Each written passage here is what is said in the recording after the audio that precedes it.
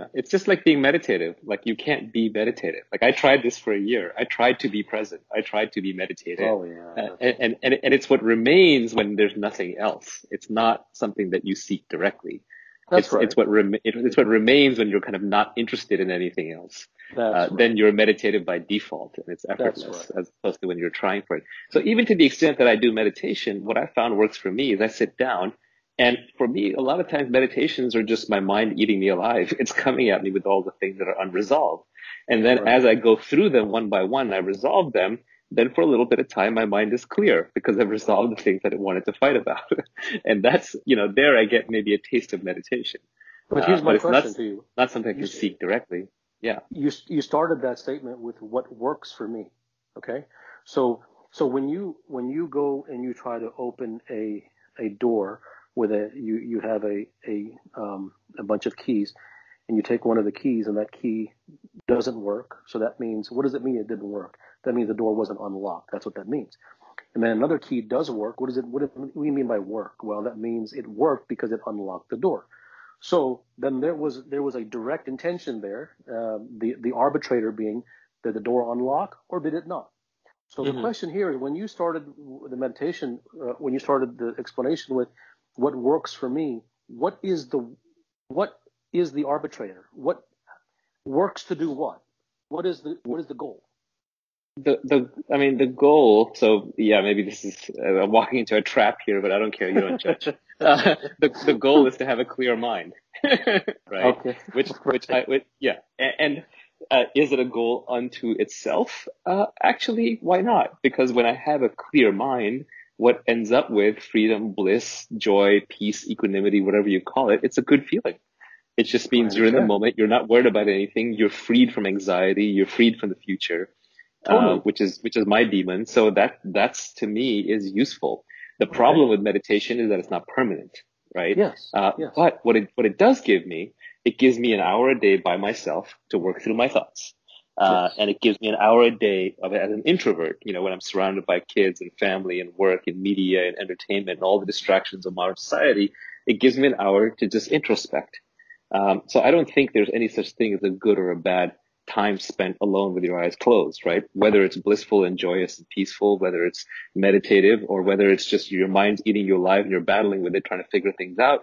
As long as you're engaging in self-examination, it's all good. So this is what I'll say to that. There's no right or wrong. There's no you should meditate or you shouldn't meditate. There's no rules here. Okay. Um, I approach things from the standpoint of understanding.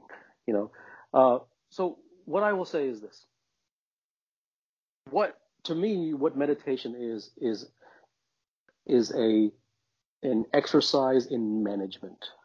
Okay, it is that one gets too stressful or whatever it is. Therefore, he needs an hour separate from that stress, and to sort of to cleanse and to take a break and to have. So meditation basically is a form of is a pleasure chase. Okay, now part and parcel with what I just said, I have to say things so often in the same breath because I know that people's minds are going to go to their preformed pathways. And that preformed pathway is going to be so subtle that they're not even going to recognize it, which is that as soon as I said that it's pleasure chasing, the feeling is going to be, well, oh, it's wrong to pleasure chase. No, it isn't. Forget wrong and right. Let's talk about this for a second. If you had only 2 years to live or 1 year to live, so what I would say is that nobody would be managing anything. People would seek cures. The Right. reason that we manage things is because we know and we feel, rightly or wrongly, correctly or incorrectly, that we're going to be here for a long time. And since we are, then I can sort of use the scapegoat and sort of take that way and sort of go manage things and then jump back into the ocean of the momentum of everyday existence. Whereas to me, and once again, it's a DNA thing. What I am excited, what really moves me is the idea of permanence. What really moves me is, like, I don't want to feel good through meditation. I have no interest in wanting to feel good. And the reason I don't is because I know, like you said, I know I'm going to have to do it again. And I want to do it again. That isn't what drives me. What drives me is the permanent state. So I agree with that. I mean, to the extent like if meditation is getting me closer to unraveling parts of my identity and self that don't make sense, if it's bringing me understanding and time with myself that helps me see deeper, then it's useful. If it's just getting back to the same point every day for an hour a day, it's useless. Then I might as well just go exercise and improve my body and other things. So that's right. That's right. Yeah. So it isn't me telling you that that's the way to do it. I'm just No, I'm just saying I get it. We all chase I think, a state in which I don't want to have to leave here again and do it again and again and again. That doesn't interest me. It's kind of like I've never gotten excited by hole-in-ones because I know that it's largely luck. Now, if you do it twice in a row, I'm interested because now I know that you have a system.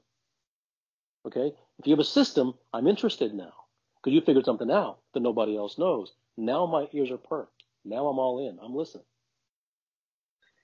I would say that the interesting part for meditation for me is it's an hour a day where I just have to sit with myself and I have to work through my problems and I have to self-examine. And it's something that I think you do with every waking hour.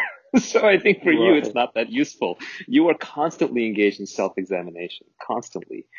Most human beings are engaged in no self-examination because they're constantly distracting themselves from exactly that thing. They're distracting themselves from the self because the moment they focus on self-examination, there's a lifetime's worth of things to examine that come bubbling up and eat them alive. So they run away from it. So for me, having an hour a day, having done it now for a few months, I've sort of caught up. I've examined large parts of myself that have faded into the background. And so now what remains when I sit is peace. But then when I get up, I am disturbed again. And I'm disturbed because the real life is much more active, emotionally active, and I'm much more reactive to normal life than I am when I'm just sitting down with my eyes closed. So now the challenge is, how do I take this level of understanding even further, examine further, and start unraveling the things that make me reactive in everyday life, not just in meditation.